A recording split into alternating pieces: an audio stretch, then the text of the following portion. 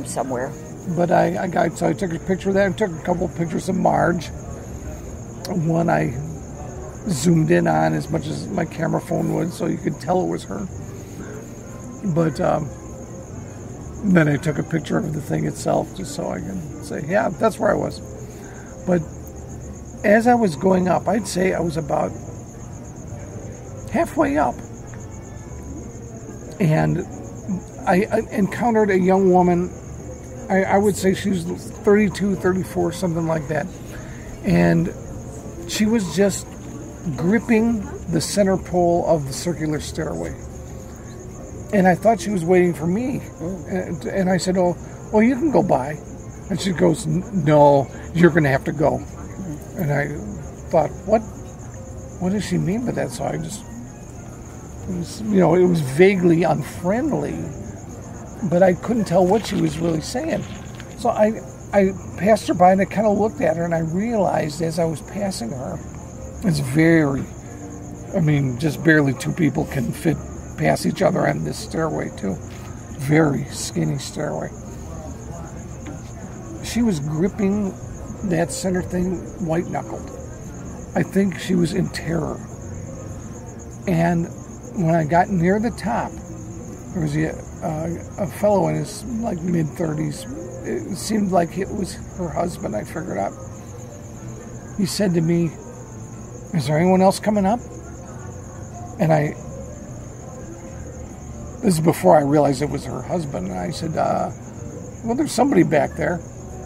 And I just kept going. Then there was a landing then that I paused to catch my breath on. And these other people came up in the meantime, and he said the same thing to them. He said, is there anyone else coming up back there? And they said, no, I don't know what they said, but it was just kind of I don't think they understood what he was asking either. So they go by, and I see him kind of looking real concerned, and he just starts back down. And I think that it was that woman's husband, and she was just freaking out from the height.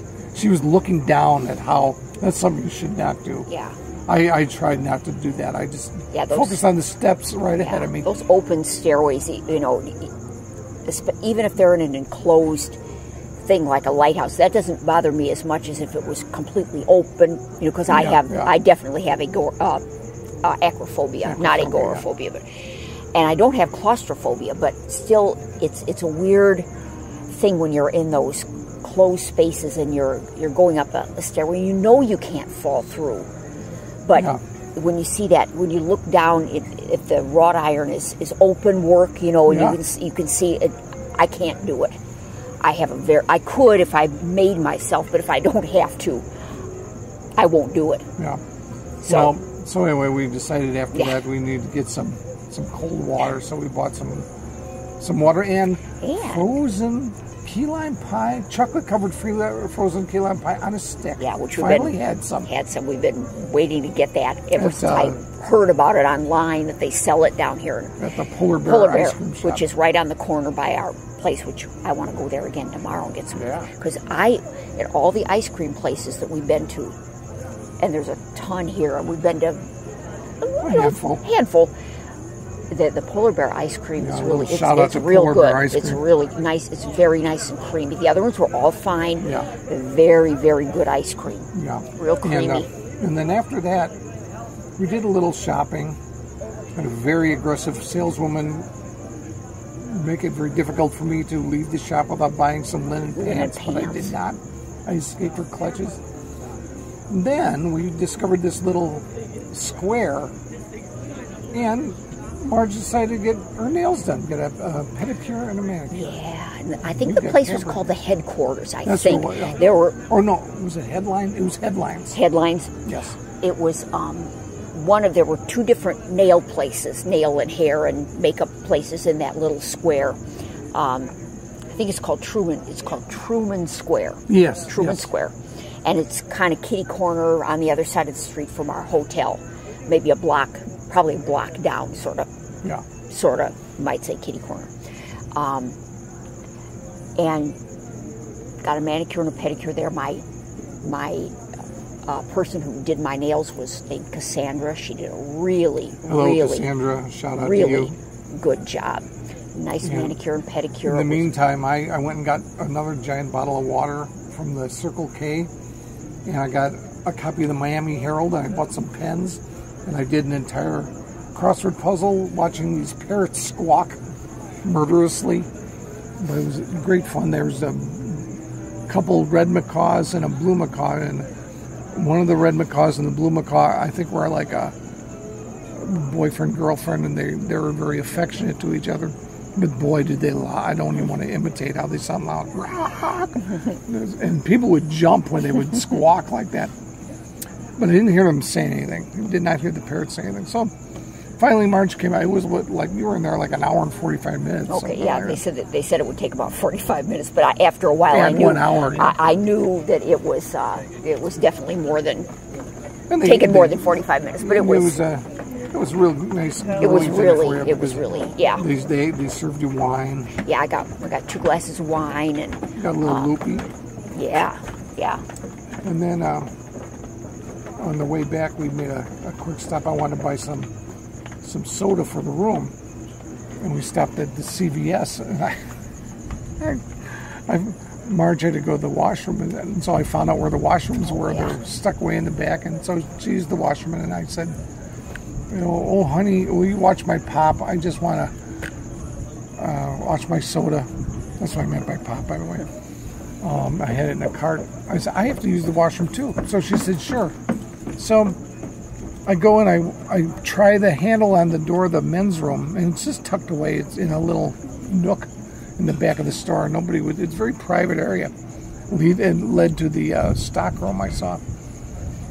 And so I said, "Oh, God." I saw, the occupants of the women's john changed a couple times, and I thought maybe I didn't turn it. Maybe it was open. So I go there and I try the handle again. And it's like, no, there's somebody in there. Gosh darn it. So I'm just waiting, and all of a sudden I can hear the handle of the door move. I say, "Oh, thank God. Now I can go to the washroom." And the door opens up, and this young guy walks out, and behind him out comes a girl. And I was like, "What in the world? Why there was a girl in the men's room? How? What?" And I went, "Oh, I get it. I get it." Some romance was happening in the men's room at the CVS in Key West. Well, that just shows you this is a wild place. It's a wild place in Key West. Yeah, and then it was a delightful surprise. We came back to our room. The front desk of our motel knew that it was our silver anniversary, our 25th anniversary. Sitting on the nightstand was a bucket of champagne. Yeah. A bucket of ice with a bottle of champagne and two champagne flutes. Yeah, and a nice little card that said, "Happy 25th anniversary, the front desk and the housekeeping." And so we went and we drank that bottle. Yeah, and we had a couple of drunken games of Yahtzee. Yeah. And then went in the room, and boy, did we sleep. And in fact, when we came out this evening, we went to Sloppy Joe's, Hemingway's hangout. We were going to go to Captain Tony's, which was the original Sloppy Joe's. Now it was the original site of Sloppy Joe's. Right. It's now called Captain Tony's. But it was not, it didn't seem like it was serving food and there. We were really starving. And and I wasn't going to have any alcohol tonight because I had enough with my wine at the spa, at the salon, and then the champagne. Right. I decided I wasn't going to have any more alcohol. That's probably a good call. But I had a beer, but I'd hardly had any. Neither of us had hardly had anything to eat today. No. So we both had the original pie on a stick. Yeah, the original Sloppy Joe sandwich. Boy, that was good. Which was good. It's like ground hamburger with spices and on a bun, and it was really good. Just what the doctor ordered. I just had Diet Coke. You had a Dogfish. Yep. Beer or Dogfish Head. Dogfish Head. Dogfish Head ale, and it was good. It was the first time I ever tried that. I've heard about it for a long time. Yeah. And it was just something non-traditional. So I said, "Oh yeah." They served that up at Tribes. So we Oh, we just did a nice, as you can see, we're on a boardwalk out here. There's some passing people there. But we had that. I'm nice and full now. We had onion rings and sloppy joes, and it's like, I need, you know what I need? Some sloppy Tums. Yeah, and I don't have them with me. Oh, they are back at the room. We'll be heading back there momentarily. Momentarily, yeah. And this is the final 5 minutes of the podcast. Can you think of any other stories you want to get into? Anything happened last night? Do you want to talk about anything on the island that we didn't talk about? Anything on our walk today? Or something that... we're... As far as our walk today, we were intending to walk down to the little White House. Right. Till we realized how far it really was from the Lighthouse Museum, which I thought it was closer, and my sense of direction is really bad. It's really down here. And it's just like 2 blocks around the corner. So we'll try to do that tomorrow. Because we've kind of figured out the parking here. You park and it's expensive, but your parking you get 24 hours. You get 24 hours of parking. Pretty much, we're Mallory Square parking lot. If you park in the same place, then you don't have to repay. So tomorrow we're going to come back down here, park at Mallory Square, go over to the little White House, and then maybe do some souvenir shopping here in the square. Yep. And there's the Shipwreck Museum here too, which we maybe could take in or not. But there's down on Mallory Square here where people that's where they gather for the sunset every night and all that. Yeah. It's full of shops and full of little restaurants and snack bars. When we first arrived tonight, there was a fire juggling guy on a unicycle doing his little stage show. And they're I think he's Ben. What was his name? I can't think of his name, but I think they talked about him or somebody like him when we went by the pier yesterday, by the square yesterday. Or was it? Or was it the Glass Bottom Boat Tour? Either one. I think both. Okay. Well, anyway, this guy was just finishing his jack, but then across the way there was another guy doing, he was a competing fire juggler. He wasn't up on a giant stage though. He was down lower. And then this other guy was roping off a stage area with actual rope, and he started ringing a bell. Yeah. Or was it a bell or something that he was ringing? Oh, blowing a whistle. He was blowing a whistle. Blowing a whistle. Say, over here. I have a show starting. Mm-hmm. So I guess down here, the pier is just a place for shows. Let's see. And local. A lot of fire juggling. A lot of local. In order to exhibit their stuff on the square at night, they have to be a local artisan or a local person, so you can see a lot of things made out of coral and things, and whatnot. Then you see, caricature artists, and psychics. There's these little psychic tables. A lot of psychics.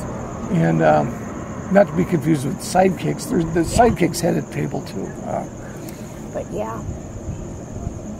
here's a boat's coming in through the darkness. And we're right across from. I think we talked about this island across the way, didn't we? With the $1 million.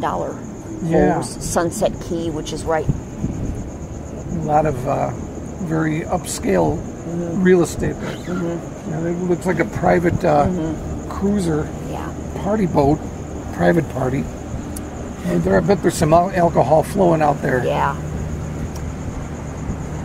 Hey, there they go. Looks nice. And it is a beautiful night. And the breeze is beautiful, lovely, and the stars are coming out. And it's really, the sea is calm. Yeah, and speaking of calm, the Duval Street is much calmer than it was. They had a songwriters convention or songwriters celebration this weekend. A lot of live music.